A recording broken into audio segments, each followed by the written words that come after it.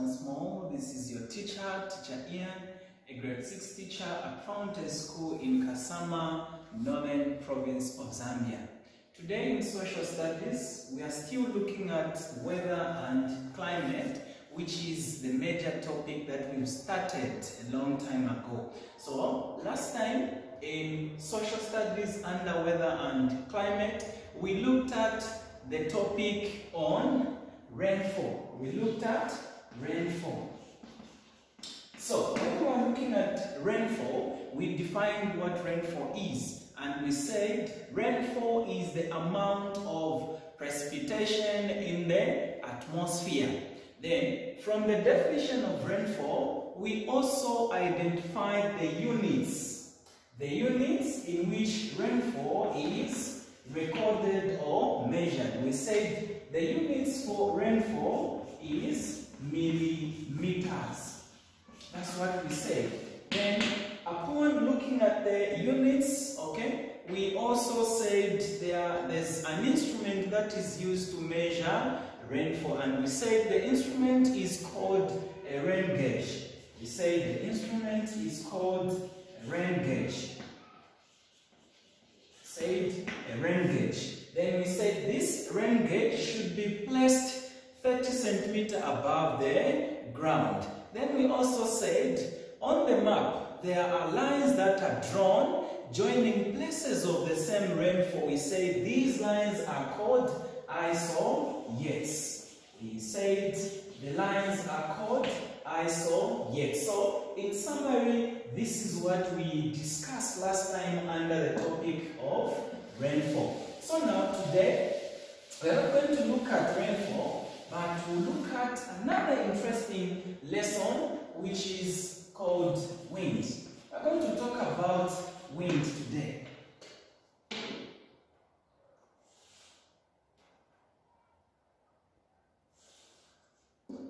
Okay, so today we are saying we'll look at wind. So it is also important again to define what wind is so that we understand. Sometimes people ask us to say, are you able to see wind? Are you able to touch? Okay, sometimes we answer and say we just feel, and perhaps even using our eyes to see, okay, the position of trees and other things to show us to say there's wind on that particular day. Just like we say to say weather can be described in different ways. We say windy, hot, warm, cool, and others. So now, what is wind? Wind can be described as air in motion. Wind is described or defined as air in motion. That's right. We are saying wind is defined as air in motion.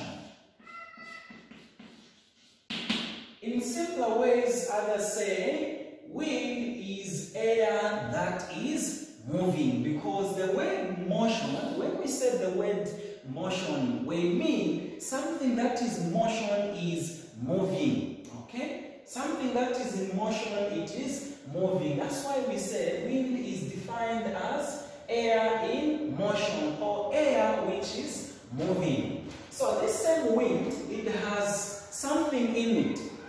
Sometimes we say properties. Properties of wind. Once you are asked, okay, by somebody to say, what are the properties of wind? These are the things we are going to look at. So the first thing, wind has direction. Wind has direction. Okay? You can tell to say, oh, this is the direction in which wind is blowing, either from south, west, or east to north, in whatever direction. That's why we are saying one of the properties of wind is direction. Wind has direction. The other property is force or strength.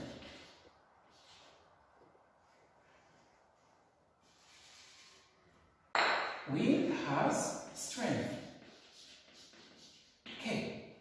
Depending on how heavy wind is on that particular day, we've seen that sometimes even, roofs, different things are being lifted up because of this same wind. So it has force and also strength. Then the last thing we can say, it has speed. You can tell using something that at what speed is wind blowing. Okay, so we are saying the properties of wind are, number one, direction. Wind has direction. Number two, we are saying wind has force. It also has strength. Then at the same time, wind has speed. All these things can be involved in one. Okay, so make sure you understand. Teachers use different words to confuse you, or maybe, they want you to apply something. They may say, can you list the 3 things that, is involved in wind? Or you may just be asked to say, can you state the properties of wind? So when we say properties, we are saying things that are in wind, things that are found in wind. We are saying wind has direction because we said wind is air in motion. Something that is moving should have direction. Something that is moving should have the force and strength. Something that is moving should also have speed. So, upon looking at the properties of wind, now there are something or instruments we are calling instruments that are used now to measure wind. What are these instruments now?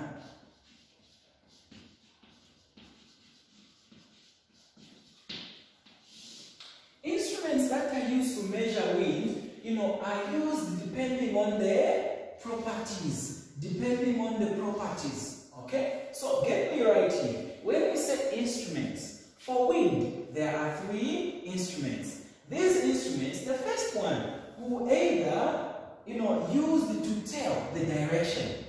Another instrument will be used to tell the force. Then the other instrument will be used to tell the speed at which wind is blowing. So the first instrument is called wind vane. Wind vane. Okay, this instrument, it is used to tell the direction of wind. This instrument is used to tell the direction. So we can say it is used to tell. It is used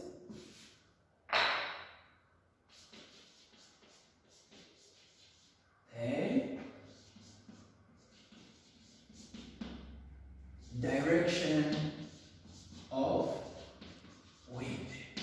Okay, so if you want to know the direction, the direction of wind, you can just go and have this wind vane.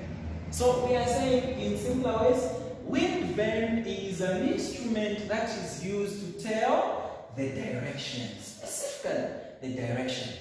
From which direction is wind blowing to? Is it from maybe south or whatever direction? You can use the wind vane. So number 2, we have the windsock. Windsock. Okay. The windsock is another instrument under wind which is used to tell the direction and also used to tell the direction.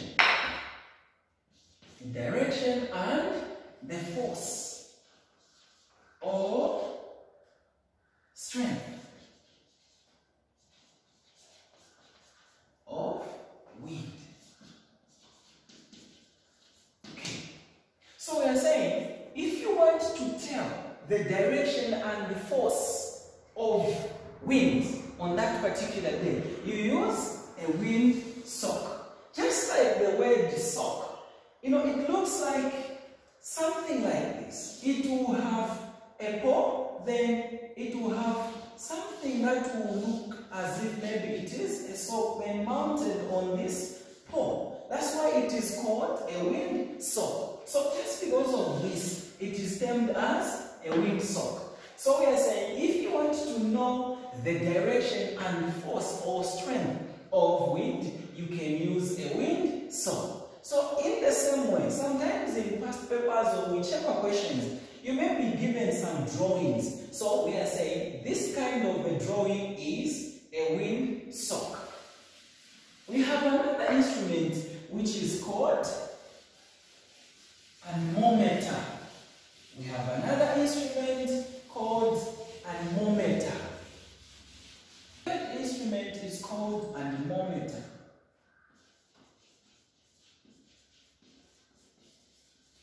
Anemometer is another instrument that is used to measure the speed of wind. So this one is used to measure or tell the speed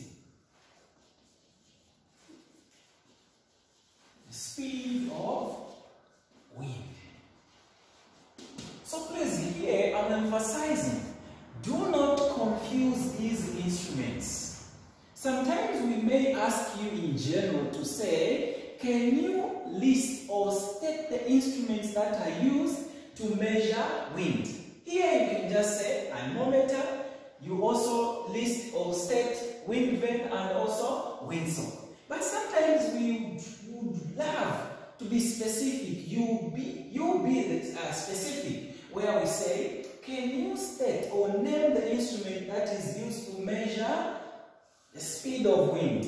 When we just talk about the speed, remember to say the instrument that is used is the anemometer. Then when we ask you to say, can you name the instrument that is used to measure the direction and at the same time the force or strength of wind, you just say it is the windsock.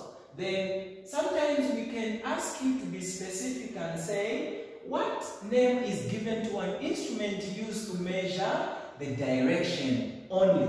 It is called the wind vane. So basically this is what I prepared for you under wind, which is under the topic of weather and climate. Now, there's something that I want us to confirm on this chart so that we understand more.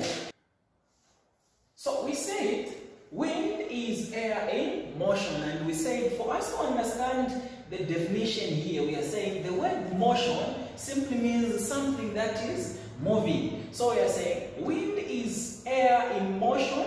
It blows from one direction to another. We say this same wind has three things in it. Number one, it has direction. Number two, it has force, where we are also saying strength. So these are just the same. Then we are saying it has also speed. Then we are saying now instruments used to measure wind. Number one, the wind vane. The wind vane is an instrument that is used to measure or tell the direction of wind. It is only used when you want to tell the direction of wind. Then we also have said windsock is used to tell the direction and the force or strength of wind. So we are saying a windsock is used to measure two things. It can either be used to measure the direction, okay? Then at the same time, it can also be used to measure the force or strength of wind. Then the last instrument which is used under weather is the anemometer.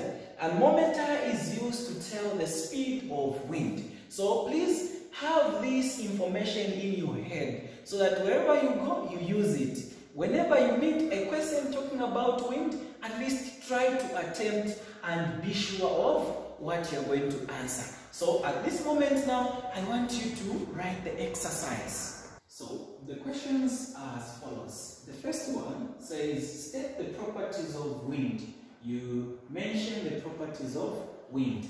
Then number two, what is wind? What is wind? 3 dash is an instrument used to tell the direction of wind. You are going to write the name of the instrument that is used to tell the direction of wind. Then number 4, what do we call an instrument used to tell the direction and the force of wind. You mention the instrument that is used to tell the direction and force of wind. Question 5.